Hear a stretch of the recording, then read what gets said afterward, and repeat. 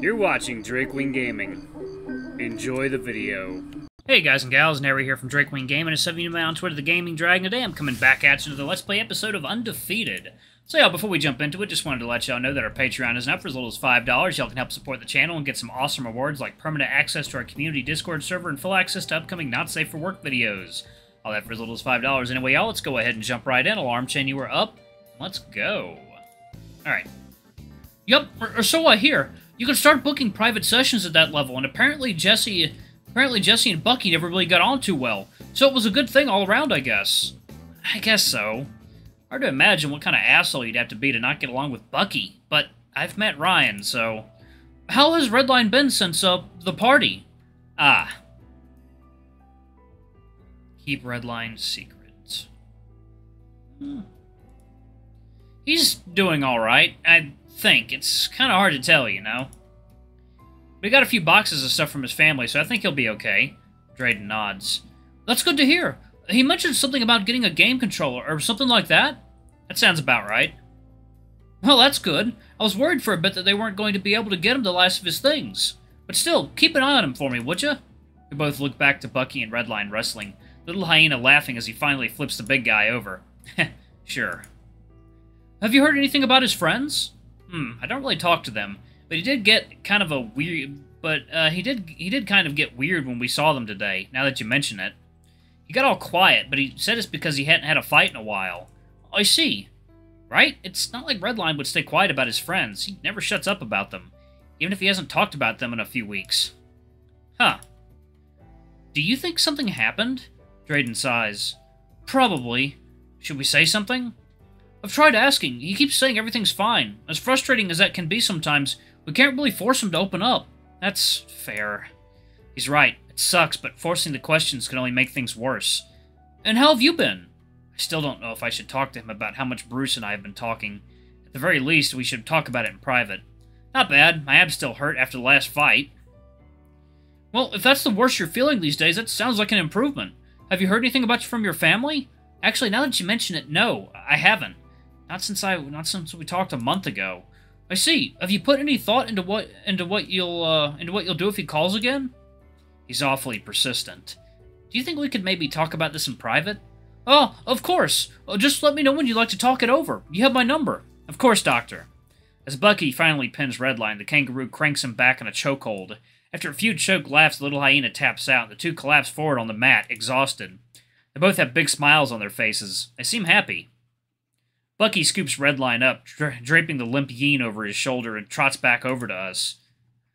Hey, I'm not done. Yes, you are, pup. You got a fight coming up, and we got practice later, so that means you gotta rest. The kangaroo stops in front of us, then flips Redline over, holding him bridle style. He turns to look at me and Drayden, tongue hanging limp out of his maw, panting like a dog. Here, you want him? Bucky starts to hand him over, and I awkwardly accept Redline into my arms, and immediately have to ease him toward the ground. He's heavier than I was expecting. He catches himself on his feet, then drops down, laying spread eagle and panting some more between giggles. That'll wear him out for a bit. You had fun fighting above your weight class, pup? Yeah. How come you never trained me like that? That's because... maybe we should start then. Never took you as a glutton for punishment too, Zander. In a flash, he pulls me into a headlock, grinding his knuckles hard against my head. I try swinging my fist for his sides and pulling free, but with no luck. It's too warm. Pressed against his sweaty body, bare knuckles digging harder and harder into my scalp. I have to tap out. There you go, little man. He lets me go, and I stumble back against the counter. Redline lets out a little laugh and goes back to gasping. Just a little taste of what's to come. Now that you and Red got me fired up, I'll make sure to get you some special training with your coach. Now, if you'll excuse me, I was about to go on a walk with my dear friend Drayden. The doctor blushes a bit, and Bucky leans down to help Redline to his feet. Second, y'all. Water time.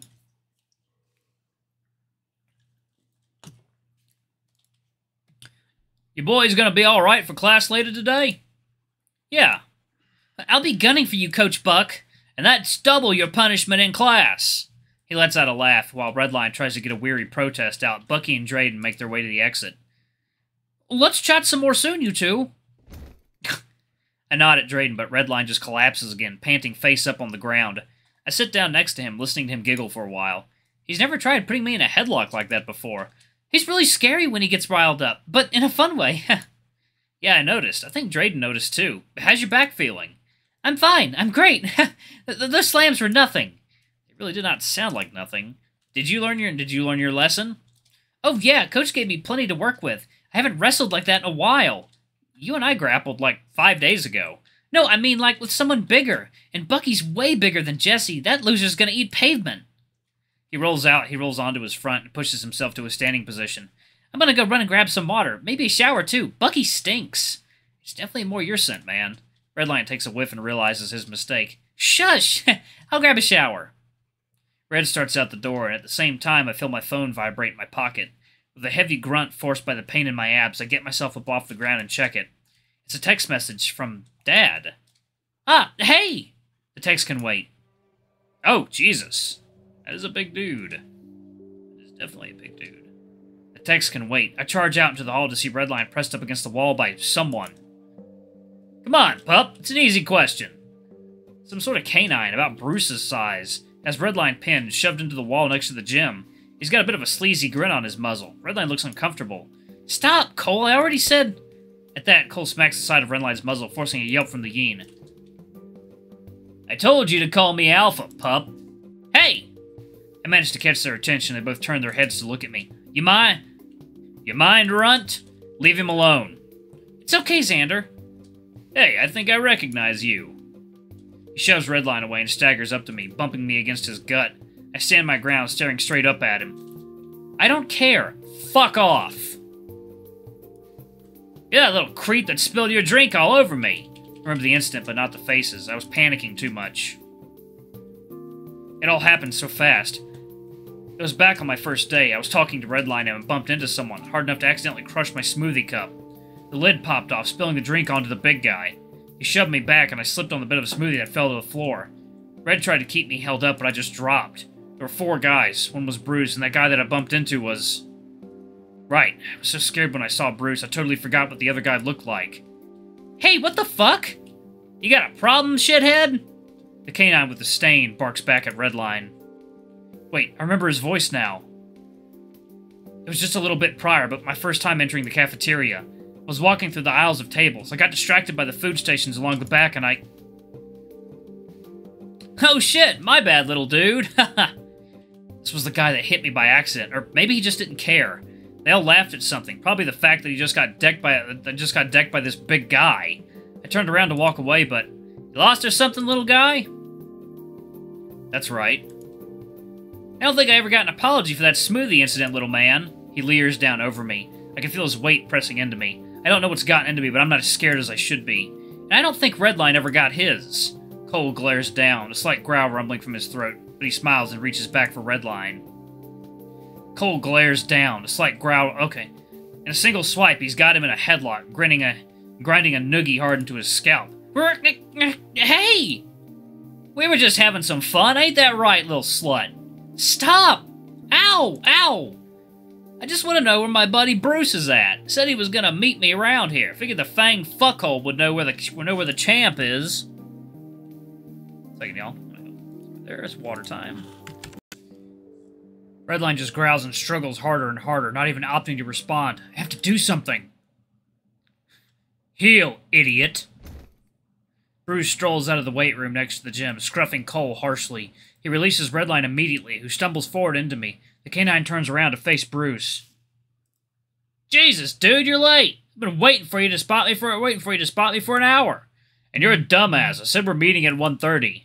No, you said we were meeting at 12:30. I said 1:30. You forget how to tell time? The two keep arguing for a bit, the commotion getting louder and louder as it draws the attention of random passers-by in the hall. Eventually, Bruce grumbles and stomps back into the weight room. I'm gonna go work out. You better quit picking on the lightweights. Huh. Cole scruffs Redline again, or at least he manages to grip it. I step between them, keeping Cole from moving him. Or what? You're gonna hurt me? Bruce sighs and steps closer to Cole, staring him down. Drop him. Cole hesitates and lets Redline go. You've been doing this shit for months, Cole. You spend all your time fucking around and you lost your last 5 fights. Quit being a fucking idiot and get to work. The two stay pressed chest to chest, growling until... whatever. Cole finally releases his grip, shoulder-checking Bruce as he stomps toward the weight room. Bruce sighs and follows behind him. I swear I catch his eyes looking at both of us before he enters. What a creep. You okay? I think so. You know him? Redline lets out a long sigh and shakes the tension out, starting down the hallway.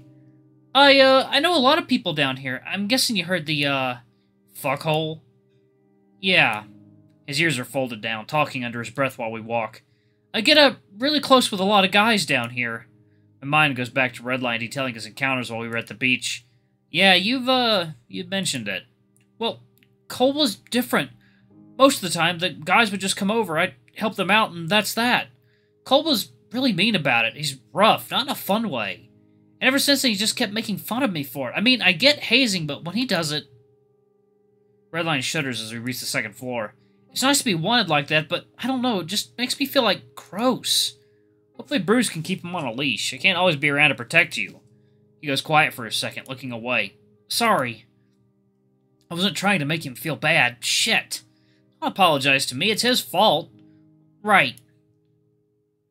By the time we make it to the room, Redline's stone silent. He gathers up some clothes quick and leaves to shower. He seems so proud of his escapades and who's bragging at the beach, but I feel like he's still not being fully truthful. It's nice to be wanted like that. Like an object? Is he proud of that? People are free to do what they love, but it doesn't feel like there's any love there. Maybe it was an obligation for him. He probably feels pretty lonely. His parents hate him, his only friends stopped talking to him. He just got shoved around by some asshole. I think back to the time he embarrassed me in class. I felt fucking sick, and the last thing I needed was to be isolated from everyone else down here. All I wanted to do was run to the showers and cry. Cry. My body moves on its own, shifting out of our room and stomping down the hall towards the showers. I'm there before I can even think. There's only one shower going. I move closer, leaning up against the wall next to it, staying quiet and trying to listen. It's hard to tell. I guess that's why people cry in showers. Red? Ah! His face appears from around the side of the shower. Oh, hey man, what's up? He doesn't look like he's been crying, though it's hard to tell. His whole face and body is soaked. Are you okay? Red pauses for a second, then smiles. Thumbnail. Hello, thumbnail. Yeah, man. Why are you worried? I'm gonna slip and fall? I'll take a lot more. It'll take a lot more than that to hurt me. Though that is a real fear of mine. It's not really why I'm here. Just making sure you're okay. It looked like some of Bucky's slams hurt. Oh, that guy's got nothing on me. Right. Well, if you're all right, I'll head out. You sure you don't want to hop in? The water's nice and frigid. I roll my eyes and start to leave. I'll pass. Catch you later, Red. I'm sure he's fine. At least as fine as you can be after getting shoved by some meathead in the hallway. Cole, why would Bruce ever be friends with a guy like that? I guess it would make sense if they were both as dumb as I thought. But Bruce is smarter than that. At least he seems smarter than that. Maybe it's hard to make friends down here. People say that it gets lonely at the top, and I guess that probably had some truth in it. Especially if the selection down here is bone dry. I pull out my phone and check the time. Ah, right, the text from Dad. Texts are at least an improvement. Now I can see what he has to say without the pressure of talking back right away. Hey, bud, call me. Dad. Well, there goes the option of not talking back right away. What the hell does he even want to talk about? I should just delete the text and block him. For some reason, my body gets a little numb whenever I think about that. Tingly in places all over for a second, then it just disappears. Like I got caught doing something I'm not supposed to. Probably something to talk with Drayden about. I swipe the text away and try to push it out of my mind. What's been going on the last, God, what, 12 hours? Bruce tried to get me to leave, and now he's trying to be friends with me. Redline got a fight, and he needs to train. Redline needs to train. I need to focus on that. Anything to get the rest of this shit off my mind. I guess I've been here for a while as Redline walks in with a fresh change of gym clothes. Oh, you're still here? Yep. He smells like a wet dog. The room stinks of it when he comes back after a shower. I was going to try out my fight stick for a bit before practice. I don't really have anything better to do, so I sit and watch Redline tap away on his buttons. It's like riding a bike. The other controller is nice, but this one's more comfortable, you know? He turns to look at me excitedly. Actually used to, His ears lower and he looks back to his laptop. Anyway, I'll shut up now. Did he just get embarrassed? I didn't know shame was something he could feel. You're fine. Talk away. Redline shakes his head, booting up that fighting game from before. Nah, I just talk your ear off. I let out a sigh and sit on the foot of his bed to get a better view of the screen. If I'm being honest, it's weirder when you're not talking. Alright, y'all, I'm gonna go ahead and pause it right there. Thank y'all so much for watching. Don't forget to like, comment, subscribe, ring that notification bell, and check out that Patreon if you can. It always helps. Anyway, I love you all. I'll see y'all in the next video. Bye-bye!